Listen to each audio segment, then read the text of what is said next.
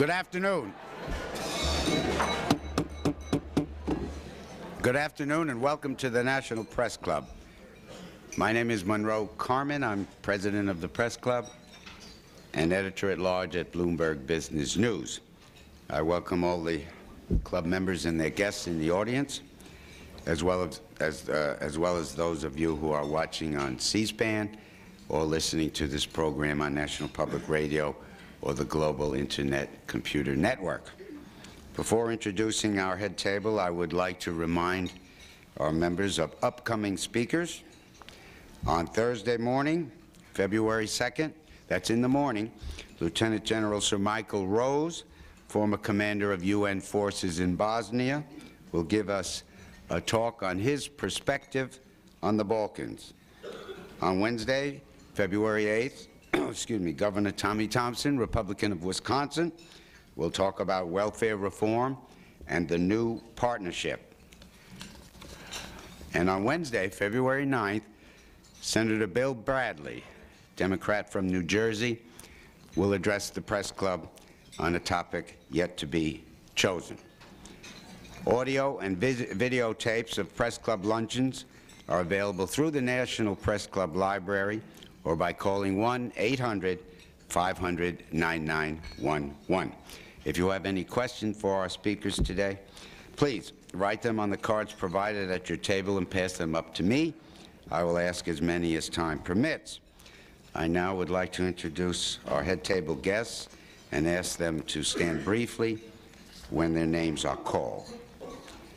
From your right, Michelle Busgan, Assistant News Editor, Knight Ridder Tribune News Service. Maxine Mawini, Good Morning Television and Reuters International News Hour in the United Kingdom. Charles Thompson, Senior Producer, CBS News, 60 Minutes. Doug Turner, Washington Bureau Chief, Buffalo News. Sandra McElwain, freelance journalist. John Grant, Vice President, Public Broadcasting System. Skipping over our guests, Ken Dalecki, Kipling of Washington Editors. Sharon Rockefeller, President of WIDA TV, Washington, D.C. Rachel Bale, Voice of America and member of the National Press Club Speakers Committee who arranged today's luncheon. Hidetoshi Fujisawa, Washington Bureau Chief and NHK Japan Broadcasting. Andre Gascon, Deputy Director, Canadian Broadcasting Corporation, USA, and Peter Arnett of CNN.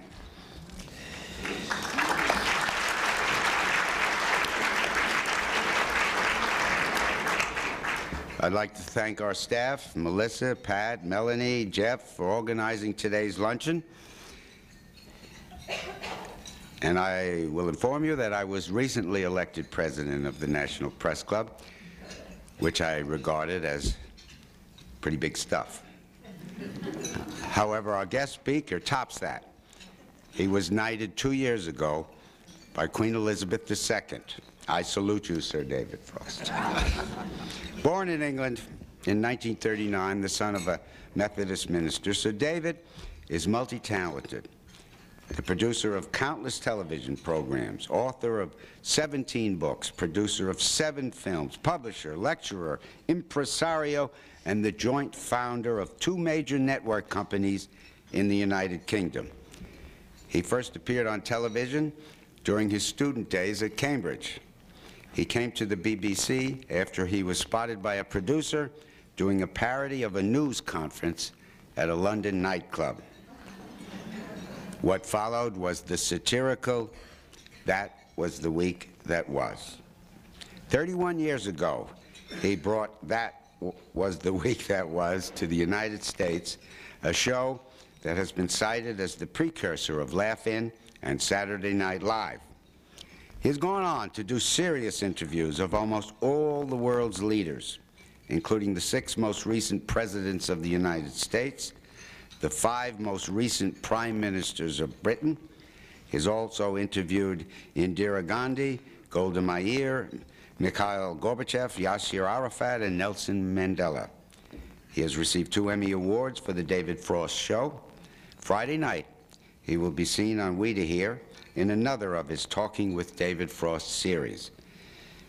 His guest will be Senate Majority Leader Bob Dole. Despite his enormous success, however, Sir David has not given up being an iconoclast. His topic today is questioning authority, from That Was the Week That Was to Talking with David Frost. Sir David.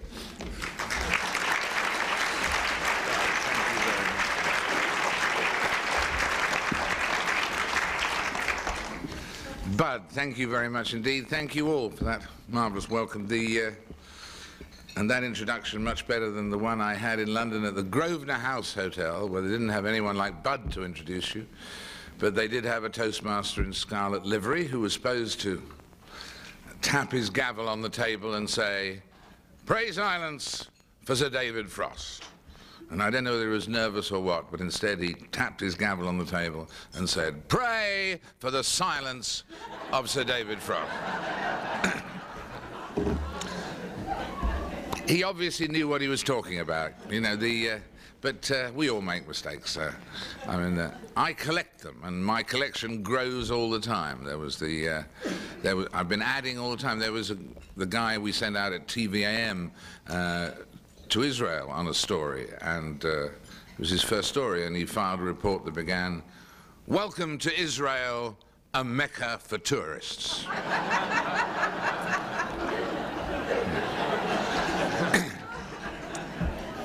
Something wrong there, I think, somehow.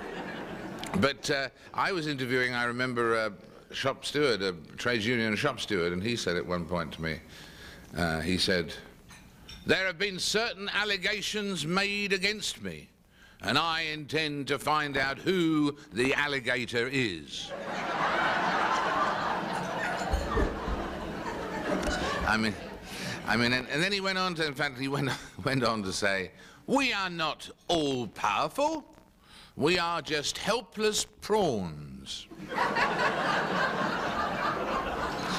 We had helpless salmon, but they had helpless prawns. But no, I love mistakes. A lot of them happen on radio, I find, in England. For instance, there was a guy called Nicholas Parsons recently who said, "And now a record by Glenn Miller, who became a legend in his own lifetime by his untimely death."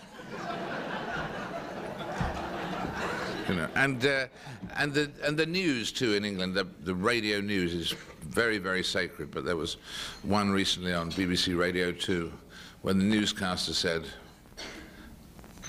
"At the unorganized conference today, I'm sorry, at the UN organized conference today,"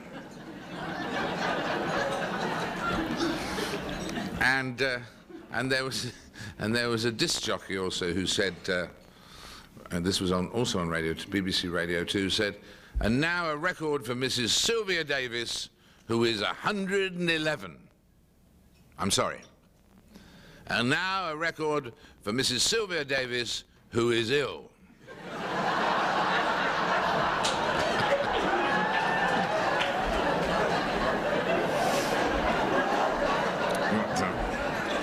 Anyway, that's my current collection, that's where we are at the moment. That's the latest one.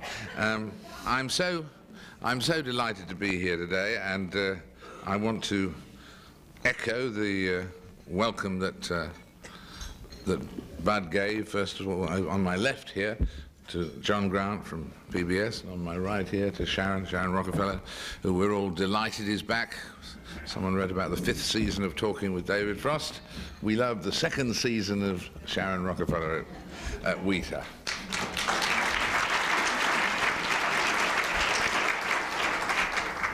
And there's one other person that I particularly like to introduce, because in our situation we're starting as the new 1995 season with Bob Dole on Friday night, as you heard, and also it's the occasion when we also are delighted to welcome ITT as our underwriters. Now, obviously, we're delighted to have one of America's greatest corporations as our underwriter, but at a moment when PBS is under siege, ITT coming on board in this way has been an inspiration really to everybody in the system. So would you please greet Juan Capello of ITT.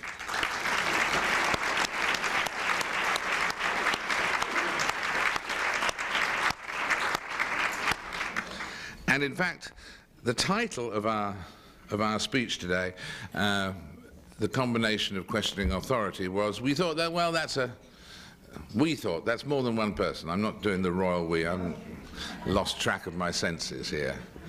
Because Margaret Thatcher once did that. She said, "We are a grandmother," she said.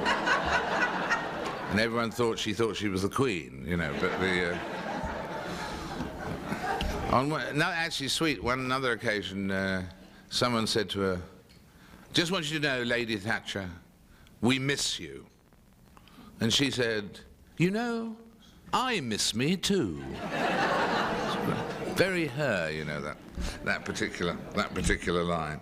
But we thought that in terms of questioning authority, that that covers two different parts of my life, in the sense that, as Bud was mentioning, the first half was questioning authority in the sense of the satire and so on, and the second half was questioning authority in the sense of talking to authority figures and others one-on-one. And I suppose actually the first part of this whole business, the questioning authority through satire, and that was the week that was, really started at Cambridge. And one of the great figures at Cambridge at that time was someone who, as you may have read, we lost just recently, far too young, with Peter Cook, who you may remember from Beyond the Fringe and all of those things. Brilliant man. I always remember doing cabaret with him at Cambridge, and I remember one day we were doing a cabaret, first one we'd done together actually, and there'd been a story in the paper that day that in Cambridge, a restaurant in the middle of Cambridge, the Friar House, which is quite well known, had been prosecuted for having only one toilet. And so Peter bounded onto the stage, this group, and said, the next day, and said, "I've got good news for you. The Friar House now has 2 toilets, but they do the cooking in one of them." You know, belting laugh. Imagine, Cambridge 35 years ago. It was brilliant. It was absolutely brilliant. And on one occasion, when I was prosecuted for the amazing crime of riding a bicycle without lights, and I was called to appear at the Cambridge Magistrates Court at 10:30 in the forenoon, as it said on a piece of paper, to answer this question of riding a bicycle without lights. Peter volunteered. He wanted to come along as my defense attorney, and he was going to use the technique of alternative defense. And he was going to say, "My client was not in Cambridge on the day in question. Or, if he was in Cambridge on the day in question, he does not possess a bicycle. Or, if he does possess a bicycle, it's got lights. Or if it hasn't got lights," and so on. And he was going to end up screaming and appealing for the death penalty, having got entirely confused. Now, luckily, we didn't go through with that, because contempt of court is the one thing in England you can be put away in prison with sine die, in fact. But he had a great sense of humour, Peter Cook, and we all miss him a hell of a lot. But so that it was at Cambridge that one really got involved in the satire side, and that was the week that was side. And that was the week that was, I mean, in England first and then America here, it had an enormous impact, because particularly in England it was somehow verbalizing something that from 1956, look back in anger, and Suez, to 62, Britain had been begging for, young people had been begging for a voice that said, you know, our elders and betters may be elder, but they're not necessarily better, our leaders are not pure, and all of that, and not doing everything for self-sacrifice and to help others, and all of that. And that's what came through in 62. And so they were really ready for all of that, and it took off immediately. The audience went 2 million, 3, 4, 8, 7, 8, 9/12 over 6 weeks, and that was at a time when the audience was normally never more than 2. I remember going after the 6th week into Harrods, which I'd never been able to afford before, but I went into Harrods and I was writing out a check for something, and the guy behind the counter says, 6 weeks into the series, he said, "I just want you to know, Mr. Frost, I never miss your show."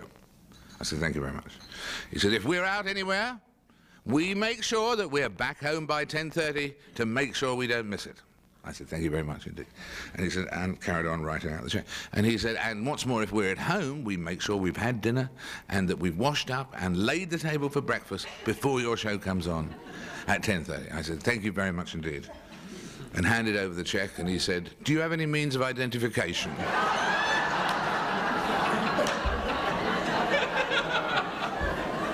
Hopeless. But there was all sorts of things we did in those days. I remember the sinking of the Royal Barge was written by someone who is this was about royal commentators, and this was written by somebody who is today, in fact, the Secretary of State for Scotland. But this is his racy past comes to haunt him with this piece from time to time. But it's a very good piece about royal commentators, you know, and so on. "And now the Queen, smiling radiantly, is swimming for her life." You know what? Her Majesty's wearing a pale blue taffeta dress with matching lace and all that stuff. Anyway, but we had a whole range of stuff, and it really did take off in an extraordinary way. And then we had the thrill of coming over here, and I had the thrill of coming over here, that was the week that was, to a wonderful welcome, even better welcome than a broadcaster from Britain, Gilbert Harding, had in the 50s. When he was very famous in Britain, not over here, he came over here, and when he was filling in his immigration form in those days, back in the 50s, one of the clauses was still that under the thing, "Is the reason for your visit to overthrow the Republic?" And he put, "Not sole purpose of trip." Which I thought was brilliant, you know, but he was arrested, in fact, only for 7 or 8 minutes, but he was arrested. And then one had the thing of getting used to the old difference in language. I remember we went to do a launch thing in Dallas, and but that was the week that was. And of course, one of the many ways in which America is so creative is in the number of different names you have for the toilet. I mean, in Britain, it's just boring old ladies and gentlemen, really, but here you have guys and dolls, senoras, senoritas, and Damon and Heron, and all of this stuff. And we went to Dallas to launch the show down there, and my English secretary was with me on the trip, and she went off to the toilet, and she came back after about 20 seconds and said, "Excuse me, David, am I a heifer or a steer?"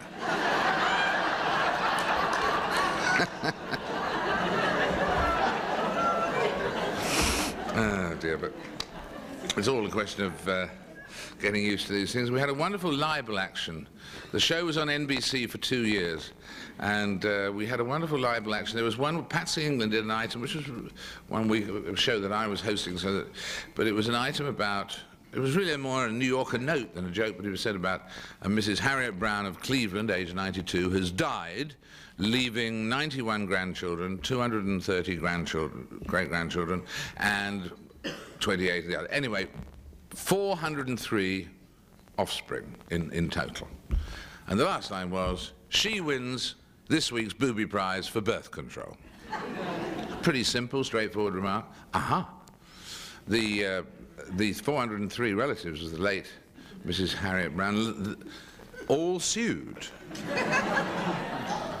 NBC and me, as I was the host, for $15 million. First of all, on the grounds that this remark had exposed them to incredible humiliation in the streets of Cleveland. Well, I mean, how were they recognized? Are you a relative of the late Harriet Brown? Oh. I mean, bizarre, isn't it? And they wanted $7.5 million for that. And then they also said that this remark suggested They were the product of excessive sexual activity. And they wanted $7.5 million for that. The remark, not the sexual activity, but the, as if there could be such a thing anyway. So that was $15 million. And eventually the thing was settled out of court for nothing by the NBC legal department. But if there hadn't been a legal department working on it, it would have still cost a lot of money just to defend the suit. But that was the real main legal threat to the programme. The only other threat to the programme was dear Senator Barry Goldwater's Republican National Committee, who kept it off the air for 6 weeks in a row with Republican announcements leading up that was in the fall of '68, and no, it's fall of '64. I mean, fall of '64, and they each week the dear old RNC decided that they would take a half an hour on one of the 3 networks at a different time, whatever, and each week they'd take a half an hour. And each week they decided that the network would be NBC, and each week they decided the day would be Tuesday, and each week they decided the time would be 9:30. And so they obviously decided, and the only week we got on the air was one week when the Democrats had booked a minute commercial in the program, and the Republicans didn't want to put out their broadcast with a Democratic commercial in the middle of it. So there was a total incomprehension going on at that particular point. But that was the other main problem. But at the time, we came through that problem. Also, when you look back at that was the week that was shows in this country, one of the things that is most extraordinarily telling is the jokes actually work rather well still. They seem quite current. But it is the cigarette commercials that really seem so odd and out of another world. The show doesn't, but the cigarette commercials and people talking about the wonders of health wonders of cigarettes and so on. You do realize it's a different world now in that particular area. But at that particular stage, after having done That Was the Week and its follow-up show in England, that was really when I decided I wanted to go on to questioning authority in another way and talking one-on-one to the people who had the power and so on. But before we did that, we did actually do a program which I thought summed up authority rather well. It was a Frost report in England, and there were some marvellous definitions of authority in it and wonderful examples of authority figures. This was, I quote this from the Sun newspaper. Now just think of the mentality of this in terms of authority figures. Quote, council workmen are to rip up planks out of seats and make holes in the walls of bus shelters in an attempt to make the shelters too uncomfortable for hooligans. Councillor Harry Beale said, something has got to be done to stop the wrecking of these shelters. So far as I can see, this is the only way. I mean, I just love that, don't you? That's authority in action. So is this one, Newcastle Journal. At Middlesbrough Police Court yesterday, a solicitor asking for excuse from attendance of a client said, in the first place, he is a man of not very bright intellect. Secondly, he is employed on important government work. Wonderful, isn't it? I mean, that really is authority, and we analyse the language of authority. I remember too, you know, that things like the matter is under consideration means we've lost the file. The matter is under active consideration means we're trying to find the file, you know, that sort of thing. But this is a perfect example of authority in act. This is absolutely verbatim Sir Thomas Padmore giving evidence to the Royal Commission on the Civil Service in London. He said this: what I have said has demonstrated that it is very difficult to find an answer to that question, but if I were pressed for an answer, I would say that, so far as we can see, taking it rather by and large, taking one time with another, and taking the average of departments, it is probable there would not be found to be very much in it either way. Isn't that great? We've got people like that in Washington as well, haven't we? That was Sir Thomas Padmore in London. And then there was a sweet man who said he was a small rebel against authority. I mean, that he keeps his medicines in a hot place. And when the radio says, turn the lights down low, it's time for dancing, he turns the lights up high and goes to bed. He was a rebel against authority. And, but then this was the ultimate. This was the ultimate. This was a sign we found on the Yorkshire moors that I think is distilled authority, which is this quote. It was a sign that just had these words on it. It said, "It is forbidden to throw stones at this notice.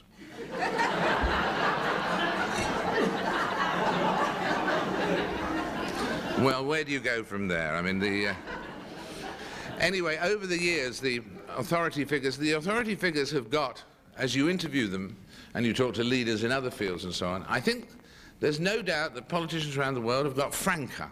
They have, it sounds unbelievable, but they've got better. They've got franker in answering some of the questions. Although there's an ongoing game. As they get cleverer with one sort of answer, you've got to find another way to go around that. But I mean, the thing that one used to always fear most of all, which was the bland leading the bland, the politician who would, just the most daring thing he would do would be to oppose road accidents or something, ask him his favourite colour and he'd say plaid. That does happen less and less now. And I mean, I remember there was a Democratic senator, for instance, just after the Attica jail riot, and I was interviewing him, and I said, Attica jail riot, he was Democratic, and there was Republican governors and all of that sort of thing involved. Had to have something to say about that. But I said, what did he think about the Attica jail riot? But he was still playing safe, and he just said, well, he couldn't possibly comment on that because he wasn't there at the time. Well, I knew he wasn't there at the time. Maybe some of his constituents would have wished he had been there at the time, but I knew that he wasn't. And so I said, well, in that case, what do you feel about the case for prison reform in America? And he said, rather like that civil servant, he said, well, he thought there might be a case for a modicum of prison reform. Not too big a modicum, mind you, not too small a modicum either, but a modicum of a modicum of a modicum. And I was going berserk trying to get him to say something definite about anything, so I finally said, well, all right then, what is there that you would go out on a limb for, no matter how unpopular it made you? And he said, well, David. And when a politician says, well, David, in that sincere sort of manner, you know there's crap on the way. And sure enough, there was.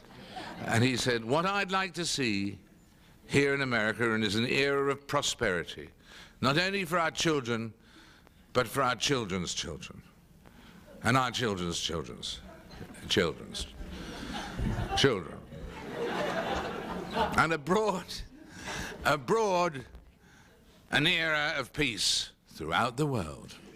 And I said, well, I didn't expect you to come out for war and poverty, Pathetic. Later on, he actually said, where would this country be without this great land of ours?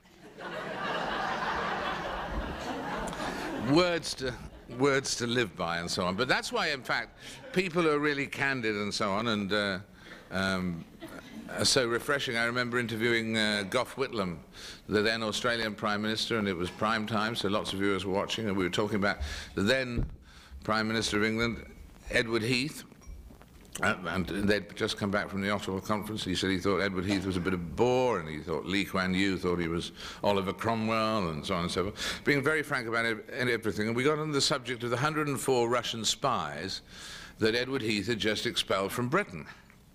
And we were talking about this, and he said, oh, well, of course, you always had more Russian spies in England than we have here in Australia. Well, now, I'd never heard a Prime Minister talk openly about spies or spying, but I thought, been very frank about everything else, worth having a go. All right, then. Not particularly expecting an answer, I said, how many Russian spies are there in Australia? And Whitlam said, 6.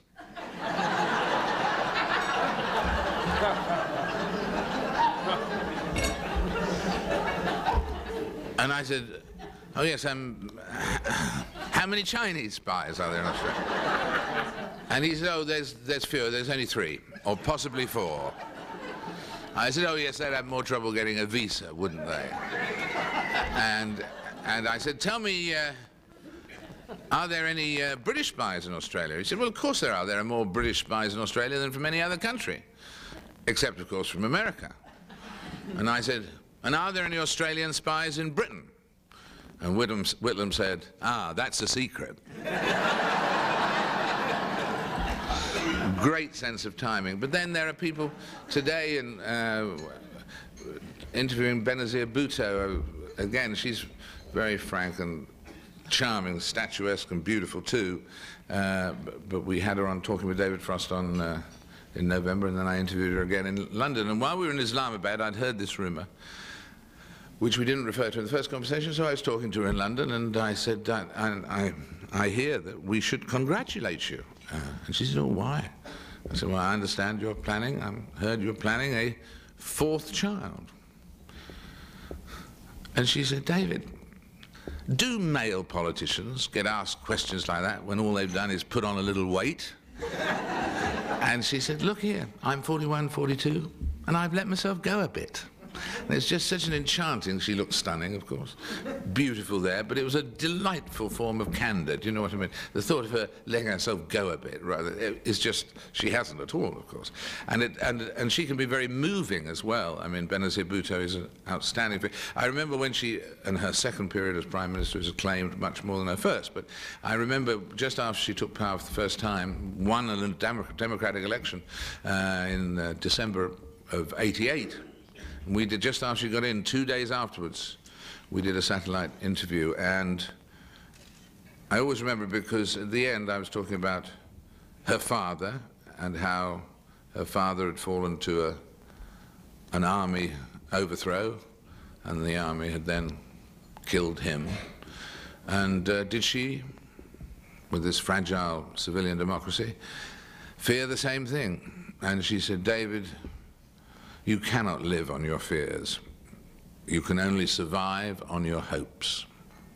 Which I thought was a great reply when talking of a dead father and so on.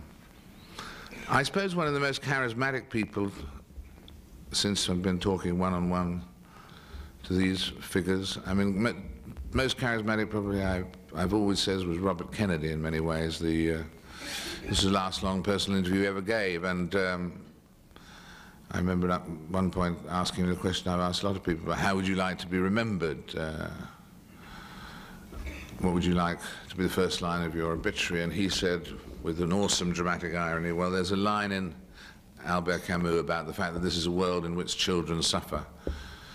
And I'd like to have made a contribution, very Kennedy phrase, made a contribution to lessening that suffering. And then one of the simplest sentences I've ever had from a politician in my life, really, just simply 12 words, not a 2-syllable word in the sentence. And he just said, for if we do not do this, then who will do this?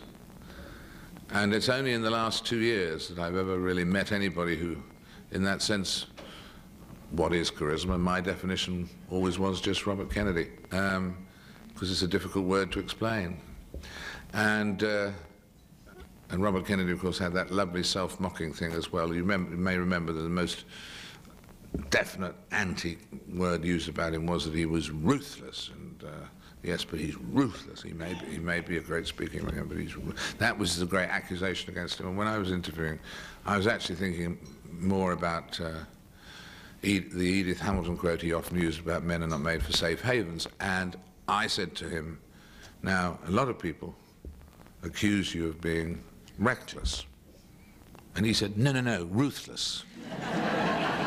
Which was so sweet. He was helping me out with a tough question by trying to toughen it up a bit, you know, as he thought I'd intended to. I said, no, no, ruthless later, we'll stick with reckless for now. But that sort of self-mocking thing was enchanting too. But in the last couple of years, we did Nelson Mandela and President F.W. de Klerk for Talking with David Frost last year, and that was an unforgettable experience. And Nelson Mandela is someone else who would serve as a definition for the word charisma as well. I mean, of course, there is the miracle with Nelson Mandela. The greatest miracle of all is how he could emerge from 28 years of wrongful incarceration without any bitterness. I mean, it is a miracle. And I said to him, I said, what is it? I mean, why is it you're not bitter? Did you find religion? What was it? Why did you bitter? And instead of sort of saying, well, it's very generous of you to say that, or, you know, something like that, he went the other way. He just said, I would like to be bitter, but there is no time to be bitter. There is work to do. And it was just such a marvelous definition. I mean, and obviously during that period of 3 or 4 years of negotiation, I mean, Nelson Mandela, with no experience, anything other than the prison for years, and President F.W. de Klerk, with no experience of working with blacks in South Africa, they both scarcely put a foot wrong in that period. But I'm reminded of that quote about, talking of Nelson Mandela, I'm reminded of that quote of the person who said, "Vision without action is fruitless. Action without vision is pointless. But action with vision can change the world." And that's obviously what happened in the case of Nelson Mandela. Now, I know I've got to allow some time for questions, so we ought to turn to the questions at this particular point in the proceedings. Thank you very much indeed.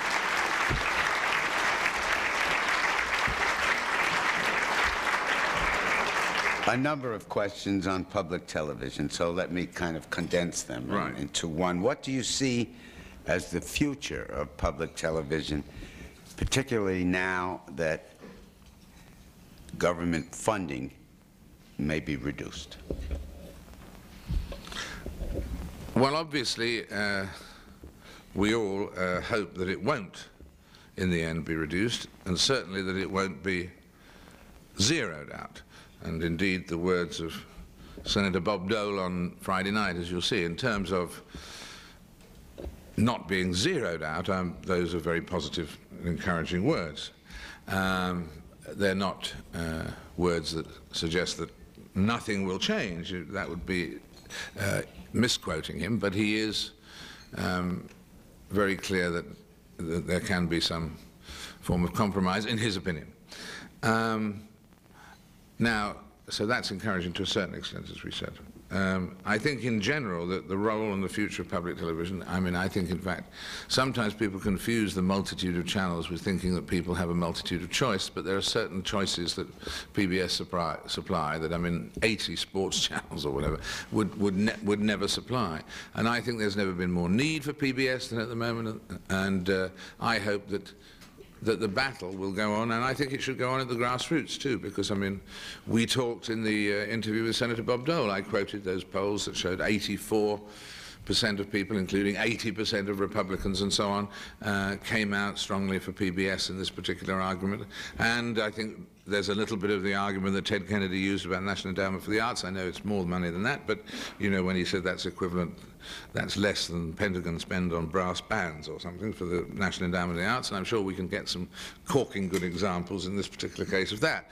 But although it's 285 rather than 100 plus, but I think this represents an investment for America. I think it represents a bit of false economy, and there are other things to cut before this. I understand the point that indeed Senator Dole made in the interview, which is, but if everybody says, but I'm all for this budget cutting, but you must leave mine alone, that obviously in that sense everybody could say that and they'd get nowhere at all.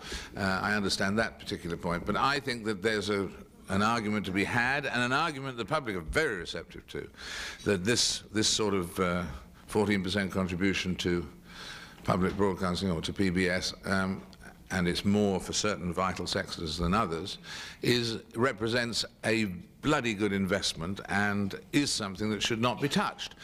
If it is to be touched as gently as possible. But I do think that there's a message to be got there, and a message that people are very receptive to, because they see the value of what they get out of this. The arguments about Big Bird and Barney and the profits from that are really sort of irrelevant, because the truth of it is that things like Sesame Street cost a fortune, and the way that PBS, with its difficult budget circumstances, managed to get those shows on the air is by getting other people to invest in them, and those people who invest in them obviously have to have their reward as well, and it's a way of getting something on the air which otherwise wouldn't be on the air in the first place. It's not money that's escaping the system, it's the economies they've already put into action that mean they have to do things in that way.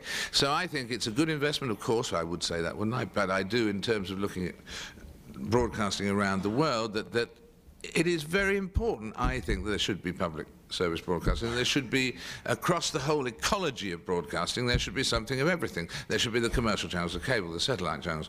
But the interaction of public service broadcasting with the more traditional forms is positive, is good, and that's why we need the BBC in Britain, we need PBS in America, we need the ABC in Australia, and let's hope they're all freestanding in a year or two's time. Do you think the Corporation for Public Broadcasting should be made subject to the Freedom of Information laws? I've no idea. Bob Dole raised that in the interview as well, and I simply don't know the background to that. What do you think, Bud? Yes. He thinks so. Bud says yes. Next one. All right, everybody wants to know your perspective on the future. Oh. What do you think the future holds for the monarchy? Right. The future of the monarchy. Well, I think, strangely enough, that it will continue. It will, partially because, you know, People magazine journalists would be out of a job if it went, and that would be very serious. But I think that, in fact, it will prevail, and I think it will prevail for two reasons. One is to do with the fascination that people have with some of the personalities involved and so on, and in a pure Dallas dynasty sort of way. But secondly, you've got to remember that it does do this great thing for us in Britain, and that is, it means you can get rid of a prime minister without having to get rid of your head of state. And we all know the agonies that, knowing that President Nixon should go as president, that everybody had about the impeachment, potential impeachment and so on, was to do with the fact that also it was the head of state, not just the head of the government going. And in Britain, the head of the government can be replaced without putting us through that tremendous agony that a lot of people went through in America who knew that President Nixon had to go, but at the same time found it very difficult to do that to someone who's the commander-in-chief and all of that. So that there is a constitutional plus for this. There's, I suppose, there's also a tourist plus, I suppose, as well, in the sense that lots of people, you know, who'd want to come to England to look at old buildings run by, you know, small R Republicans, not big R Republicans, but small, you know. Oh, this used to be the place where the Queen was, but now, yes, it's very, very nice educational department building. I mean, who's going to go around Buckingham Palace in those circumstances? No, I think there are all those reasons. In general, financially, the British people get a good deal out of the royal family when you balance tourism with the rest. Of course, the role is changing with all these headlines and so on. I mean, it's the same parallel, really, in terms of journalistic coverage, exists to do with the royals and their private lives, to do with the same sort of coverage that applies now to presidents and others, but didn't apply to President Kennedy. I mean, this has really transformed the reporting of royals and presidents too. I mean, that's a new era. And so it is a new era that probably, if you did a poll, might diminish a certain amount of respect and so on. But if it did that, it would probably do it even more for the journalists. Do you think the week that was would work at the present time? Yes, I think the week that was would work at the present time. There are things that happen at the moment you think they couldn't be improved by comedy. You know, they're so unbelievable around the world at the moment. But I think there should always be a program like that was the week that was on the air, a program that deals with the issues of the time. I think particularly it should be done ideally by the new group in town, by the new people before they get to know the politicians too well. I don't mean the politicians would then muffle them, but as soon as if you're doing a satire program, you want quite a lot of it to be the broad brushstrokes of caricature and so on. And if you know the guy who gave a terrible speech in the Senate yesterday, had been up all night with his sick child, it affects the ability to write a slashing sketch about what an inept speech it was. And so there is an argument for a new caricaturing type band to come zooming in every 5 or 10 years. But we do need that on the air. We do need that irreverence on the air. And but I think it needs to be done by a new sort of force coming in every few years with a point of view. Interestingly, because in England when we did that, as I was implying, that was the week that was in England, was absolutely at the moment where the people wanted that to be heard, that the olders and betters were not perfect, that they were not incorruptible, they were not totally full of self-sacrifice, that they were out of touch, that they were uninspiring, and so on and so forth. And that message came through, and whether that was the week that was, influenced the Times more than the Times influenced That Was the Week That Was, I don't know, but the two of them were dynamite together. And the Times with a small t, not the Times with a capital T. And then in America it was slightly different. When That Was the Week That Was came here, it was the irreverence that was the key to it, because politically there wasn't the same feeling as there had been in England of an old regime, an ancien regime that needed to be chucked out.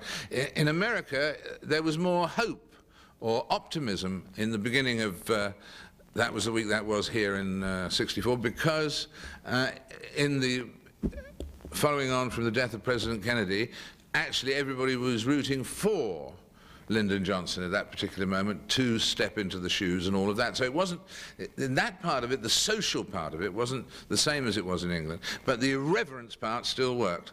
And if that irreverence can work in a time like that when everyone was sort of trying to be optimistic, how much more today? There should be this on-the-ball, up-to-the-minute coverage. There should be the sophisticated coverage by those who know as well, obviously.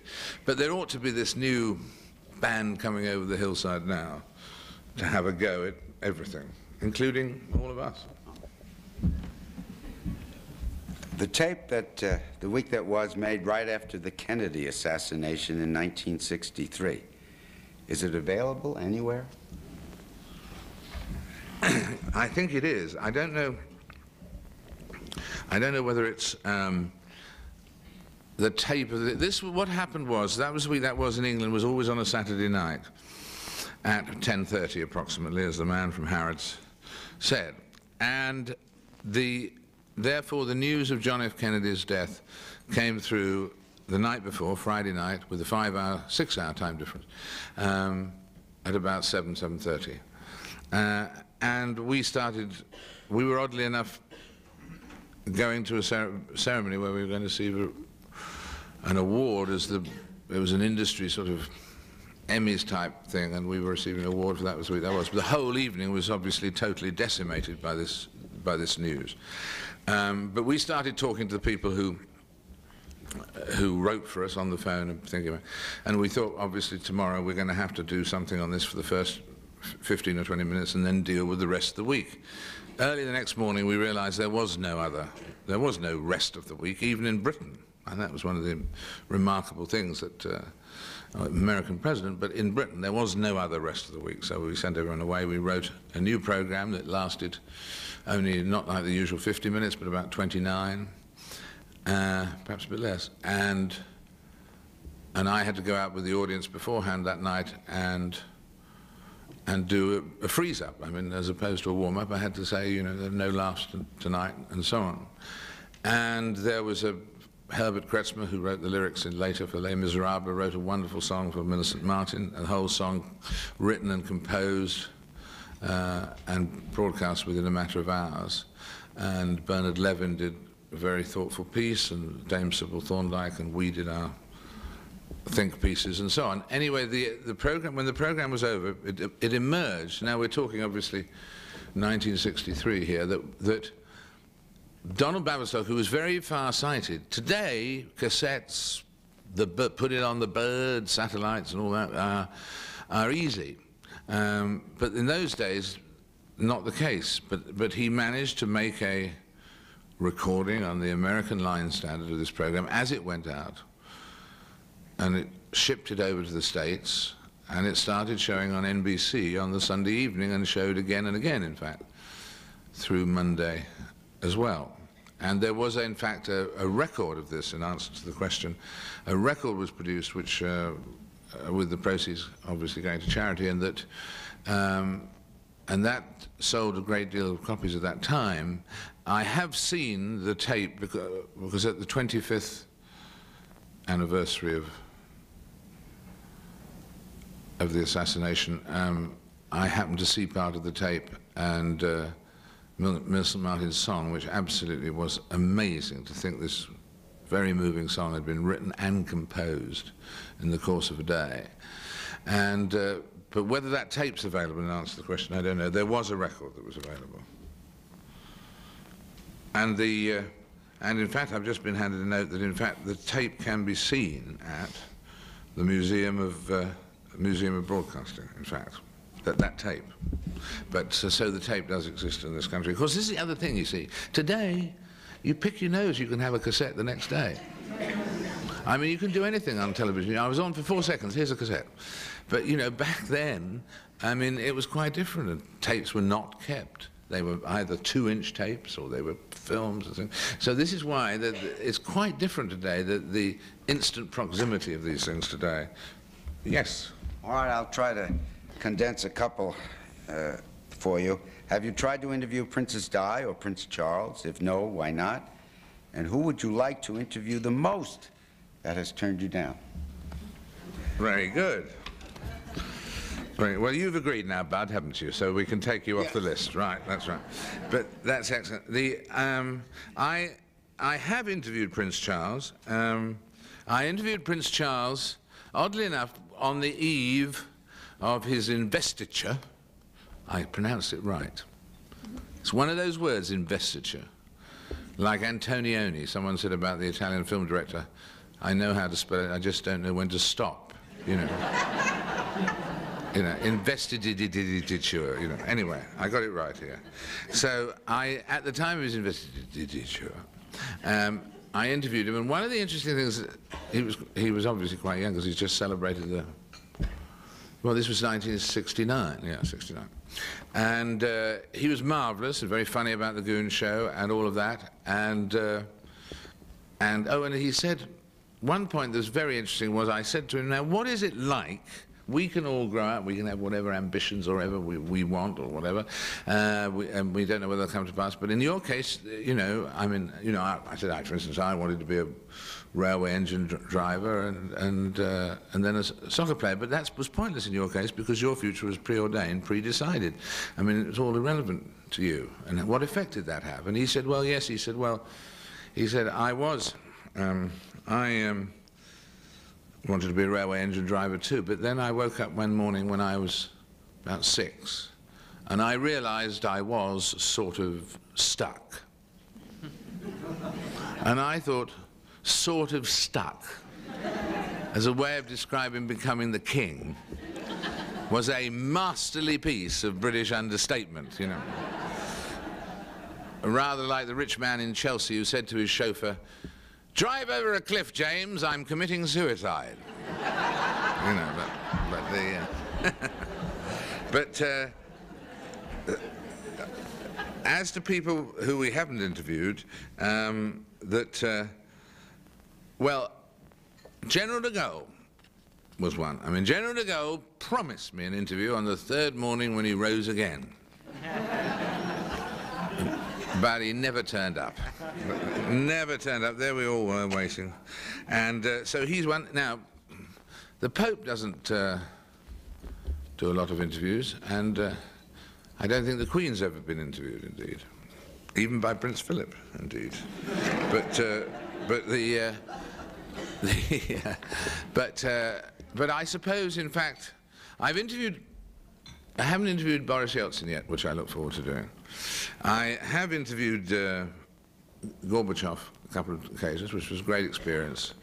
And you know how before an interview, of course, we was doing this in Moscow, and he had the best simultaneous. I've always said interpreters are killers of interviews, or, you know, and in general that is true. But this interpreter, he was so simultaneous in his interpretations that it was fantastic. And of course, he always has, a la jokes about Jerry Ford, he also has to flick the sound so that he goes from telling you what he's saying to the other way around and doesn't forget and send them the wrong way, these signs. And just before the interview, it's always very important, you know, if there's a pause before an interview is ready to start, that you leap in there and in some way keep everything happy and bubbling, and so there's not a silence or a lacuna while that last thing is sorted out with one of the cameras. And so we were ready to start. The simultaneous interpreter was there, but there was one thing being sorted out on the camera, so I thought we'd better fill in. And we were talking with the simultaneous interpreter, and so I said to him, my son, Miles, came home from school and said, Daddy, I can say 2 words in any language in the world. And I said, okay then, Miles, Swahili. And he said, Coca-Cola. And it's sort of hilarious telling this man who changed the world this tale. But anyway, he roared with laughter, and then he said, Ah, he said, but now there are two other words that are known in every language in the world, glasnost and perestroika, which I thought was really interesting. He was very on the ball, and even off camera he was going to make the point about his historic role there with the two words glasnost and perestroika. So Boris Yeltsin would be another one. What? All right, yes, we have to... This is the last question? Close up, almost. Before we get to that, certificate of appreciation for appearing here at the club. Thank you very much. And a National Press Club mug. Brilliant. Which you can... Brilliant. Which you could trade in for a tie, if you like. I'll swap it for a tie. My tie's getting worn from last time. Thank you very much.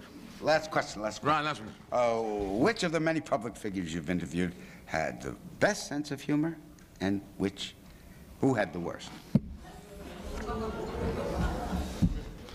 I'm trying to think who had the worst. I'll come back to that in a minute. Well, you'll see,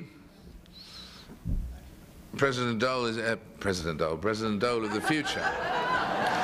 Senator Dole, would-be President Dole, not would-be Vice President Dole, but would-be President Dole, has a pretty good sense of humor, and you can see on Friday what he says in answer to this question. If Newt Gingrich did decide to run, would you feel you should stand aside and give him a clear run? Answers on Friday night at 10. But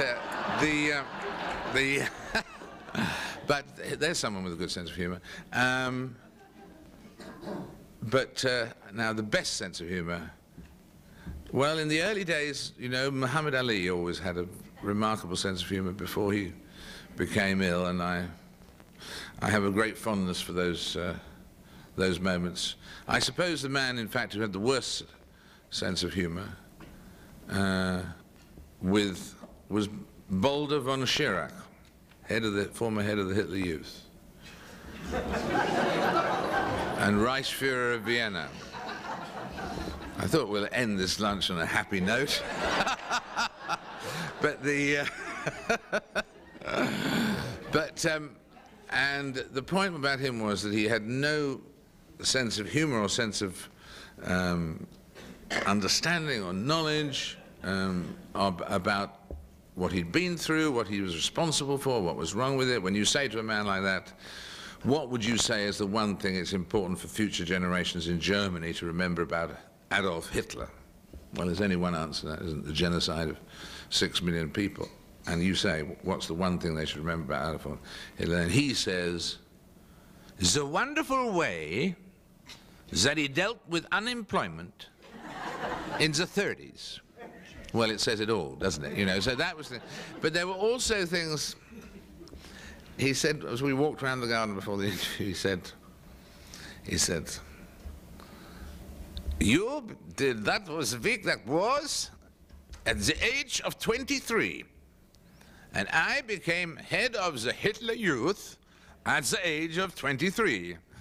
So you and I, Mr. Frost, have a great deal in common.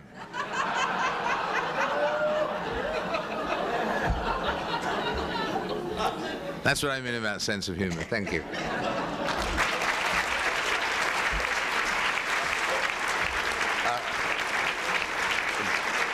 Before we conclude, thank you very much. Thank you. Before we conclude, a member of the audience sends up an introduction for your collection and wonders if you will accept it. It was told to him by Admiral Crowe. He was speaking at a Kiwanis club in the Midwest and was introduced in this way. We will now hear the latest dope from Washington. Thank you very much. That one you can have. I'll add that to the collection. Thank you all so much for being a terrific audience. Thank you. Thank you very much.